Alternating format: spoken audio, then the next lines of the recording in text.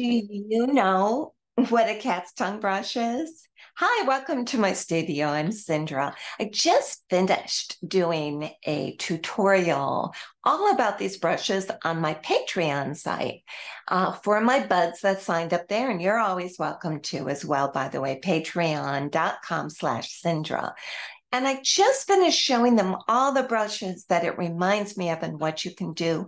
And I thought I'd pop in and do a little short tease about that in case you've never heard of it. So I'm just on some scratch paper. Here are the cat's tongue brushes. I have it in size 10 on the left, and that's a Fumio. And then I have with Princeton Neptune a size 1/2, and they're both just kind of short and stubby. And I'll turn it towards the left a little bit for the side camera, as opposed to, for example, like a dagger brush. Let me catch that one straight on. A dagger brush, this is also a Neptune Princeton. A dagger brush has one side. Let me get it wet so you can see the correct shape. A dagger brush is one long side and a slanted edge to a nice clean tip. And it's a longer brush area.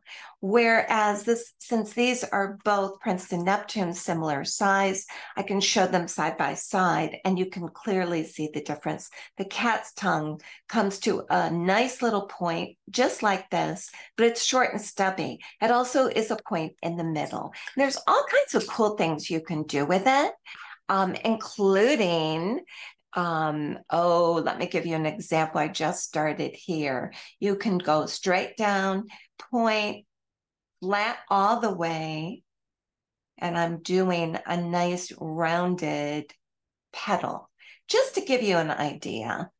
And you can also paint with it sideways and kind of the same general look. Here's a sideways look of what I'm doing. It has a lot of control. So there's a lot of kind of cool things because the tip is so tiny that it's going to let you just really get into some details while also doing the point, press down, release look. And you can do it double, you can do one leaf, you can do a side view of that.